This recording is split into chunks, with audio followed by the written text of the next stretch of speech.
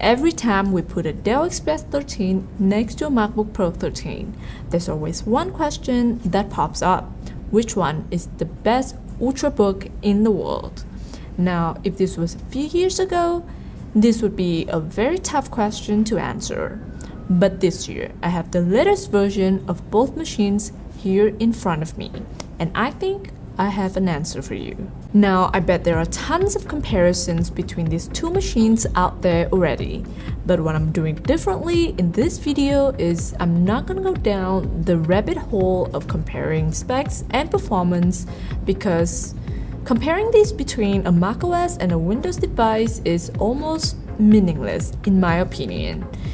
Clearly, because they run on completely different platforms with differently optimized software. And in today's video, I'm gonna choose what I think is the most worth buying option of the two machines and compare them based on my real using experience in the last few months. The two options that I choose are both basic ones, both using Intel Core i5 CPU, because in an UltraBook, the difference between Core i5 and Core i7 is not too big, while you'd have to spend quite a bit more money. The 10th gen CPU version of the MacBook Pro 13 costs you a whopping $500 extra, while giving us two more Thunderbolt 3 ports and an extra fan. What a way to make money from Apple. Whereas with the XPS 13, Core i7 version would cost you $200 extra. Still a steep price. It's only worth it if you want to do some light gaming on it. Otherwise, if you just need an UltraBook to do things that an UltraBook is meant to do, like office tasks, web surfing, or media consumption, then this is the version with the most value for money. And just looking at the price, the XPS 13 already has a $250 edge compared to the MacBook Pro. But that's not enough to say that the XPS is the worthier option. Let's break it down and see. Let's start with the most obvious difference, the operating system. Well, you don't actually need to start with the OS because, from my observations, many users are quite indifferent about this. They don't really care about the OS, either Windows or macOS is just fine. Meanwhile, most users seem to have already made up their mind on their favorite OS.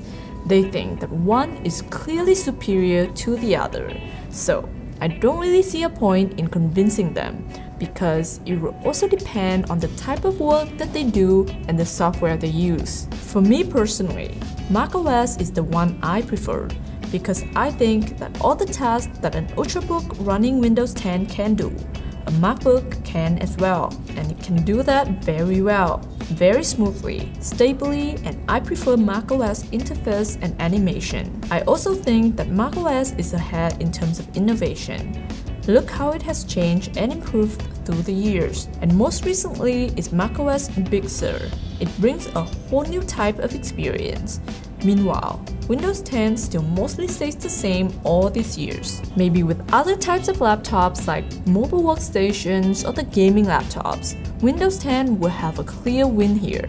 But in an UltraBook, I personally think that macOS will provide a superior experience.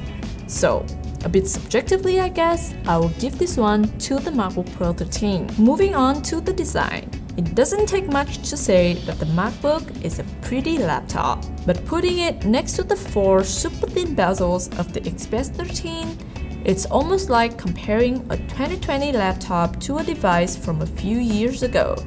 And that's actually correct, because Apple has kept the same exact design for the MacBook Pro 13 since 2016, except for the sole addition of the Touch Bar. And thanks to the more compact design, the XPS 9300 only weighs 1.2 kilograms, compared to the 1.4 kilograms of the MacBook Pro 13.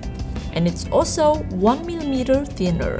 But apart from the look, the weight and thinness don't make that much of a difference to your using experience. The Pro 13 is already very thin and light. But also, besides the sexy thin bezels, I also think that the XPS looks more matured and businesslike.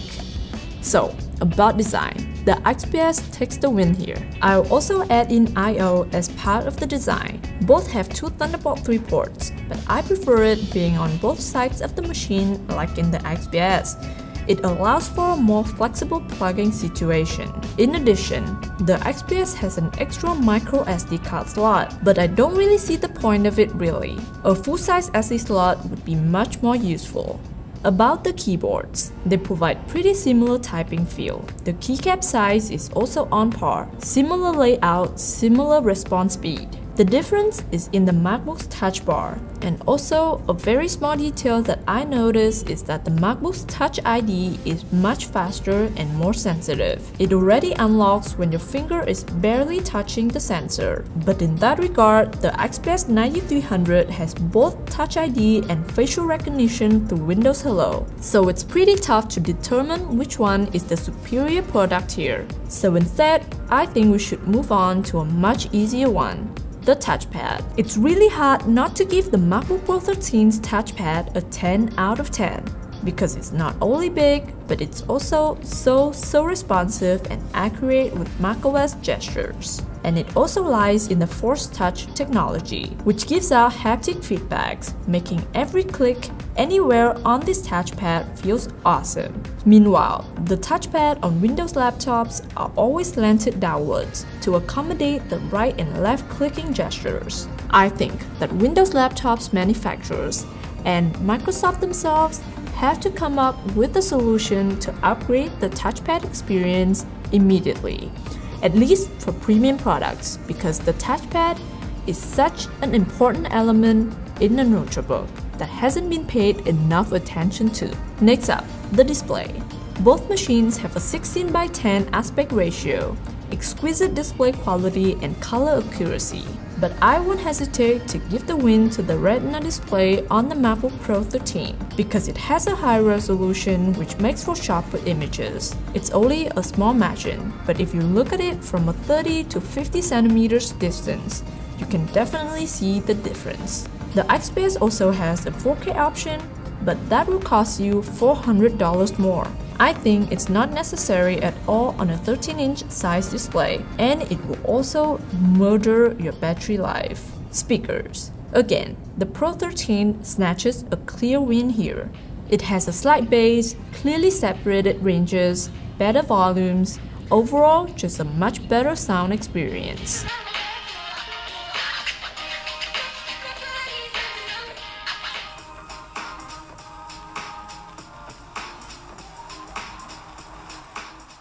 Battery life is another very important element in an UltraBook. Both of these machines will accompany you the whole day long, with use time of up to 7 to 8 hours. The 58.2 Wh battery in the MacBook has a slightly longer life compared to the 52 Wh on the XPS, but the difference is very small. Lastly, I'll touch on performance and cooling a little.